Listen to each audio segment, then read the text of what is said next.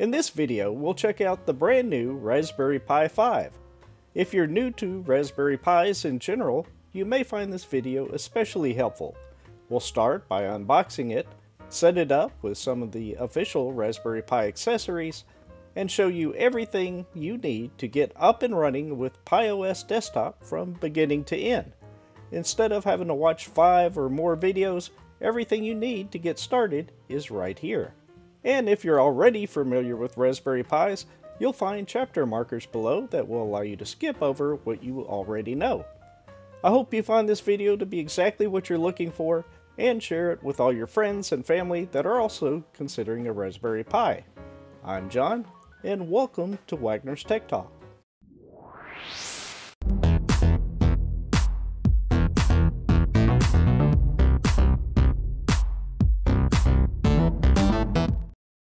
On September 28th, 2023, the Raspberry Pi 5 was announced, and I didn't hesitate to order one. The items you see here are what I would recommend at the present time if you plan on using your Pi 5 on your desk. For example, the Pi Active Cooler is highly recommended to keep your Pi from entering thermal throttling. That is, if the Pi gets too hot, it will slow down without proper cooling.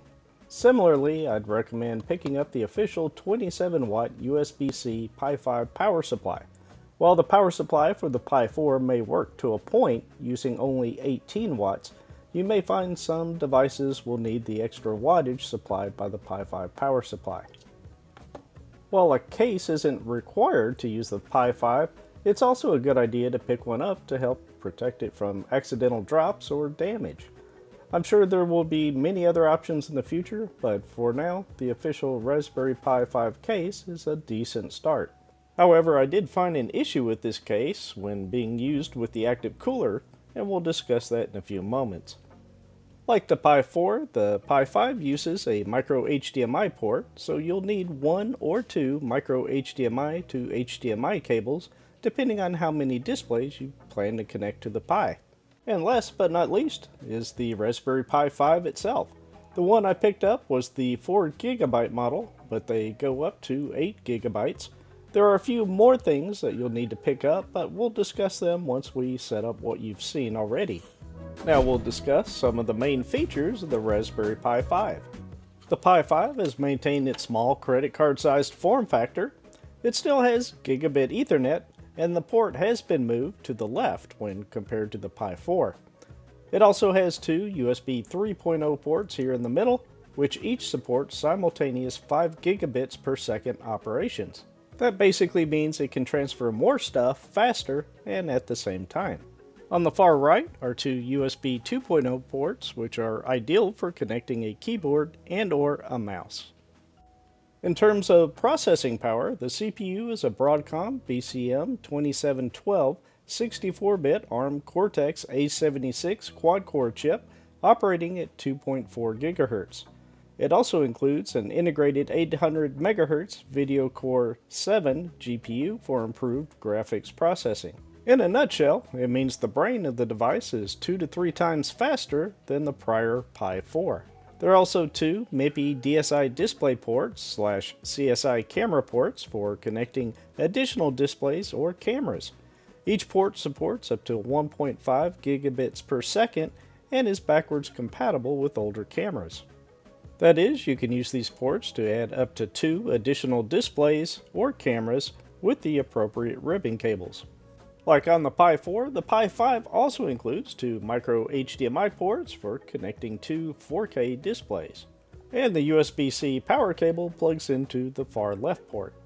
There is also a power button, which is a new addition, and the inclusion of a PCI Express port. This port will allow using a ribbon cable to connect what is called a hat to use it with M.2 devices and more that should arrive in 2024. I didn't mean to make that rhyme. The port has a maximum bandwidth of 500 megabytes per second. Even the micro SD slot on the back has been upgraded with high-speed SDR104 support. It also includes the familiar 40-pin GPIO port, which is very useful for creating your own custom electronics or robotics projects. It makes the Pi an excellent tool for educational use, tinkering, or serious projects. With this port, you can control LEDs, servos, motors, and just about any digital component. Some additional features include the RP1 dedicated I/O or input-output chip, which offloads much of the I/O from the CPU. It also has an onboard real-time clock and port to connect an optional button cell battery to keep it powered when the Pi is turned off. Next, we'll turn our attention to the hardware setup. Installing the active cooler to the Pi 5 is very easy, but let's go ahead and step through it. If you find a small cover over the fan connector, just remove it with some tweezers. Insert the fan connector into the port behind the USB 2.0 ports. Remove the protective backing over the thermal pads and position the cooler over the Pi, lining up the two holes with the spring supports. Then press in on each of the two supports to fully secure the cooler to the Pi 5. Now we'll install the Raspberry Pi case for the Pi 5. At the time of this recording, this was about the only case available, and it's just an okay option. On the bottom it has ventilation and screw holes, though no screws are included. When you remove the top cover, you'll find it already has a fan installed. I can only assume it's here for those who haven't already purchased the Pi cooler. Inside the case is a small envelope which contains a heatsink and rubber feet. I'm puzzled why there is only one heatsink instead of several for more than just the CPU. Perhaps there is a reason for this that I just don't quite understand. The Pi cooler had thermal pads across 3 different chips. Since we're already using the fan connector with the Pi cooler, this fan isn't necessary, so I'll go ahead and remove it. I'll quickly apply the 4 rubber feet. And there we go. Inserting the Pi into the case was very easy after I realized you have to slightly raise up on one end and bring it in at an angle. Once you do that, it just snaps into place. But this is where things got a little weird. I didn't see any way to install the other half of the case with this clear plastic piece on. The plastic that was holding the fan interferes with the heatsink on the Pi cooler. So I had to completely remove this clear piece. At this point, I'm really only using a small part of the Pi 5 case. Well, anyway, from here, it snapped on just fine, and the cover did as well. You still have access to the ports you need, the SD card slot, and of course, the power button. Again, I think this case is just okay for now, but definitely looking forward to seeing more options in this area from third-party companies. Next, we'll need the power supply, which again is a USB-C port on the end that plugs into the Pi. And in case you're interested in the adapter output details, here's a close-up of the adapter. You will need a keyboard and mouse. This is the official Raspberry Pi keyboard and mouse. I like using it because the mouse plugs into the keyboard and the keyboard into the Pi and only takes up a single USB port on the Pi. However, any USB keyboard and mouse will work just fine. Next, we'll plug in the power. Take the micro HDMI cable and plug it into the HDMI port nearest the power port on the Pi and the other end to your display. The power LED on the Pi will show red. Press it once to turn it on, and it'll turn green. At this point, you may be wondering why I'm holding the Shift key on boot without a micro SD card. On the Pi 4, there was a beta network bootloader that supported the ability to write an image directly from the Pi to the micro SD card. Unfortunately, that feature isn't available for the Pi 5 at the current time. This means we'll need a separate computer, such as a PC, Mac, Raspberry Pi, etc., to flash the operating system to a micro SD card. The brand and capacity of the card is totally up to you, but I'll use this SanDisk Extreme Pro 64GB card for installing PiOS Desktop. You can use an adapter, such as this Beagle adapter, which has both USB Type-A and USB Type-C ports with a microSD or SD card. Next, we'll insert this into our computer, and I'll show you how to image PiOS Desktop to the microSD card. Next, we'll install PiOS Desktop to the Raspberry Pi 5. The software we'll use to write the PiOS Desktop image to our microSD card is called Raspberry Pi Imager, and it's a free download. Simply open a browser on your computer and visit raspberrypi.com/software. Scroll down a little ways and you'll find download links for the various operating systems such as Windows, Mac OS, Ubuntu x86, and for the Raspberry Pi itself. Select the link for your computer and simply follow the prompts to install PiImager to your computer. Now let's write the PiOS desktop image to our microSD card. If you haven't already, insert the microSD card in your computer and launch Raspberry Pi Imager. Then, under Raspberry Pi device, click the button and you'll see a list of Pi models. In our case, we're interested in the Raspberry Pi 5, so select that option. Now we need to choose our operating system. Click the Choose OS button. In our case, we'll select Raspberry Pi OS 64-bit. However, under the Other General Purpose OS heading, you'll also find Ubuntu. If you're interested in seeing that, please let me know in the comments below. Next, we need to assign the storage device, which will be our microSD card. I recommend disconnecting any other external storage devices except for your microSD card at this point. You don't want to accidentally select the wrong drive, as it will completely replace what's on it with our selected operating system. From here, I'll select the 64GB microSD card, then click the Next button. You'll then be prompted if you want to apply OS customization settings. We do, so we'll click the Edit Settings button. You'll see the checked box is already enabled for configuring wireless LAN. You can enable this if you'd like and enter your Wi-Fi network name or SSID and password. If you have any other Raspberry Pis on your network with the host name of Raspberry Pi, you'll also want to click the checkbox for Set Host Name and change it to something different. I do have a Raspberry Pi 4 active on my network, so I'll change the host name here to Pi 5 Desktop. If you don't, no need to change this option. Additionally, you'll want to set the locale to your country and time zone. If you don't, you may have difficulty connecting over Wi-Fi. I've set mine to America, Chicago. Everything is good at this point, so I'll click the Save button. With our settings applied, we can click the Yes button. Verify that the drive PiImager will be writing to is correct, and if so, click the Yes button. PiImager will now download and write the image directly to your microSD card. This process will take a few minutes, so I'll go ahead and skip forward.